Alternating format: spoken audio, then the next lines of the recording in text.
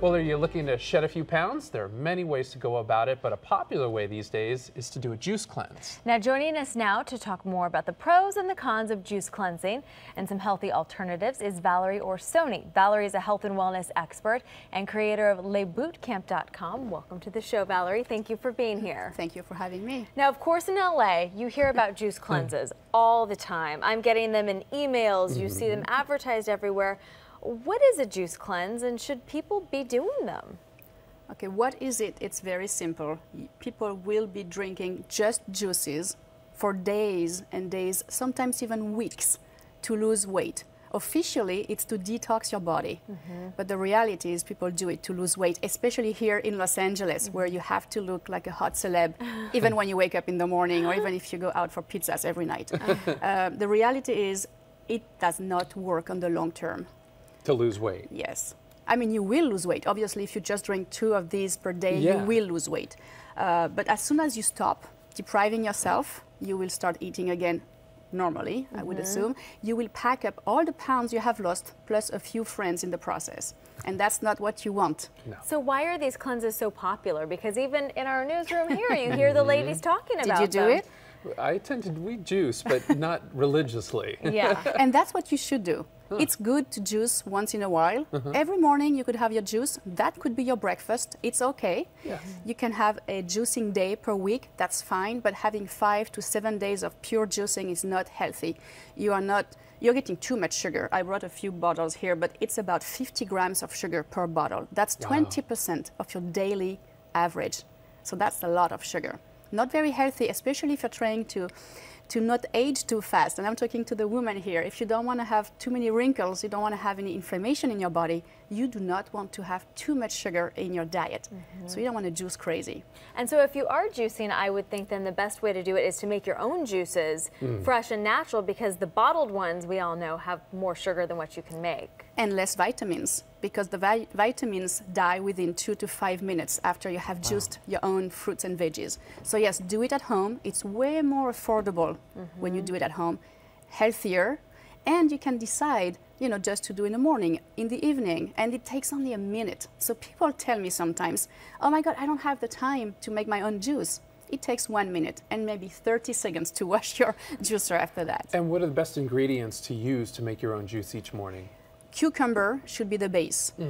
Cucumber is full of water, as you know. It's also very alkalinizing, meaning if you're stressed and your body is very acidic, it's going to help bring your pH level higher, which means a nice complexion, glowy, a very nice Hollywood, glow. It's very good.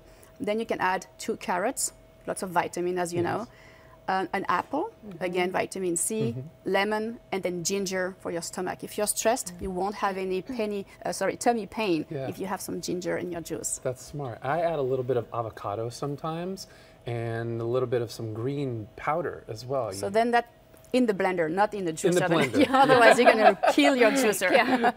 That's good as well. Good fat is healthy, and that's also something, you're right to mention it, that people really lack of when they go on a juice cleanse. There is no fat, and we need fat to be healthy, for our brain to function, and just to not be hungry all the time.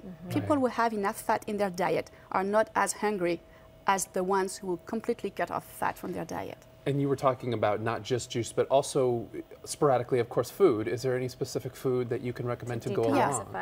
And you hear a lot of things. You just said you got a lot of emails on that, and there are lots of crazy myths out there. The most detoxifying food is apple. It's highly documented. It's beyond doubt. As a matter of fact, after Chernobyl happened in Ukraine a long time ago, remember this crazy nuclear accident, the researchers there were giving apples to little kids who had been receiving too much radiations to help them excrete all the bad toxins. So apple, watercress, avocado, garlic, pink grapefruit, prunes, and any dark leafy green is very good as well. Well, we're on the topic of toxins. I think of alcohol, caffeine, and sugar as some of the main... Cigarettes. Okay. Preservatives, food colorings, stress. Number one is actually stress, obviously.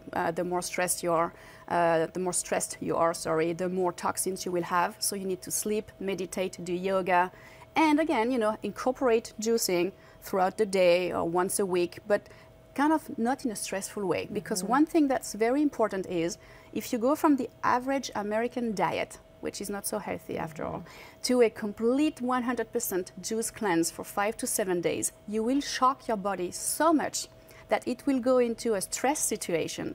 You will have more toxins after than you had when you started. Wow. And that kind of defeats the purpose of juicing. Right. Interesting. Wow. Well, for more information about LeBootCamp, just go to our website, kcal9.com, and make sure to click on Seen on TV. And Valerie Orsoni, we want to thank you so much for coming here and kind of setting the record straight with some of that stuff. Thank you very much. Thank you for having me. A good way to start fall. Fall cleaning. A little cleansing. I like that indeed. Thank you again, Valerie. Thanks, Valerie.